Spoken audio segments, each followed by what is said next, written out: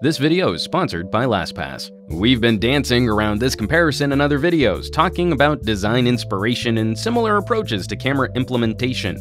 Though the iPhone 7 Plus is nearly a year old at the time this video was produced, it is still the top option offered by Apple. We know we'll get cranky comments about comparing older and newer phones, but if anyone were shopping between these two right now, this is what they would be able to buy. More to the point, since one phone is clearly following the other in terms of aesthetic, and we're pretty sure Apple will be making a more daring design change this year, it's worth taking a few minutes to see just how well this flattery stacks up against the original.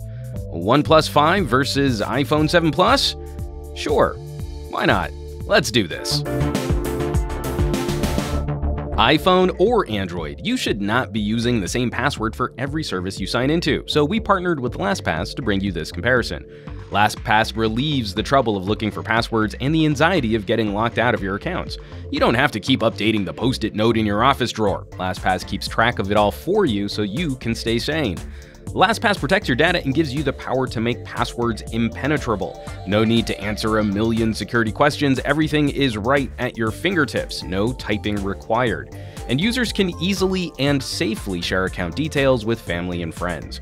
Get started for free with the link in the description of this video and put your passwords on autopilot with LastPass. Now, I always kick comparisons off with design, and yeah, the OnePlus 5 looks like an iPhone. Previous OnePluses pulled a bit from HTC, but the only remaining accent there is delivering more of a curve to the backplate compared to the iPhone's flat back. And that's about it. Dual cameras? Sure, with the same layout for LED flash and the rear microphone. Palm Treo mute switch? Same spot, though OnePlus adds an extra click to theirs. And angled antenna bands running towards the edges of the phone. At least the circular speaker holes on the OnePlus are a little bit larger. The differences on the front face stand out a bit more. Circular fingerprint sensor to a flatter oval. The ear speaker has a grill, and the selfie camera is a little bit larger. But even breaking down the matte black finish, it's exceedingly difficult to look at both phones and not see a strong resemblance, though many in our comments have tried to convince me that I'm blowing this out of proportion. This further reinforces why I like the sandstone case for the OnePlus, recalling my favorite experimental back from the OnePlus 2.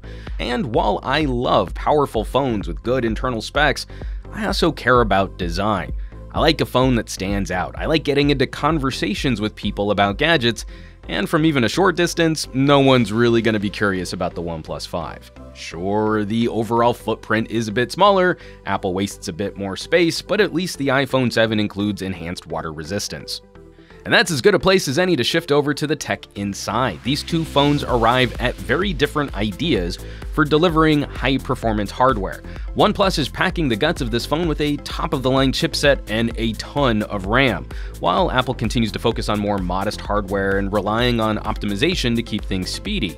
OnePlus delivers one of the smoothest Android user experiences we've yet reviewed, but for being nearly 10 months old, the 7 Plus doesn't feel like it's fallen much behind. Smartphone manufacturing is pretty much normalized on what a modern pocket computer should resemble, and Apple's presentation is well polished.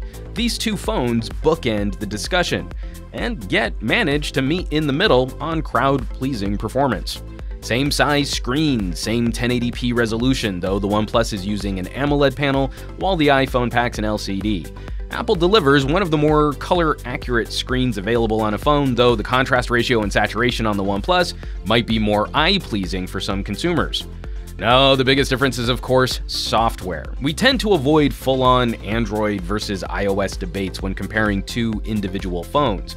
But more than any other factor, people are likely buying premium phones these days based on ecosystem. As iOS has gotten more complicated, we have noticed a few more twitches or frame drops, the initial lag as the newsfeed populates, the little pop as the home screen resets after pulling down the notification shade, dropped frames when sliding through multitasking cards. No computer is free from processing delays, though the iPhone has always been the gold standard for responding to user input and masking transitions as programs load.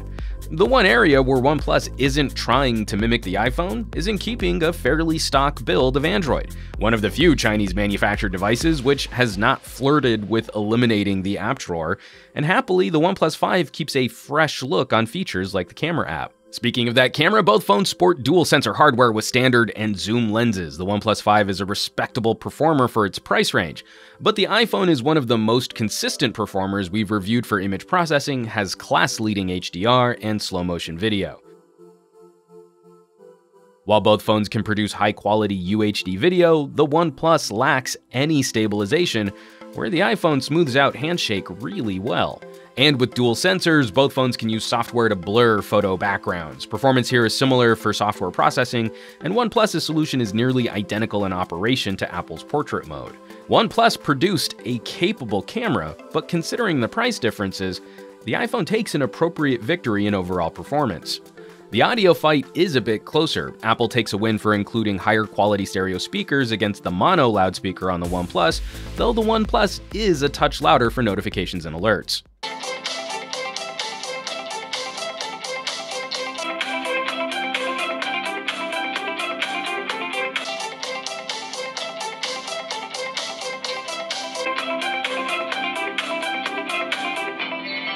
The flip side, OnePlus outperforms the iPhone for headphone performance, 32-bit playback, better dynamic range, and similar amp output to drive headphones.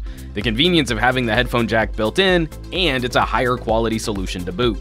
The similarities extend to battery life too. The OnePlus 5 is one of the best Android performers we've run through our media bench, and while the iPhone is still better optimized, the lead is getting smaller.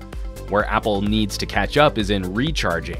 The OnePlus Dash charger is remarkably quick. Not just a marketing claim, a half-hour plugged in really can keep you powered for a day. So let's wrap this up. Where does that leave us between the OnePlus 5 and the iPhone 7 Plus? It's completely understandable when a good idea or popular design element filters through the smartphone market.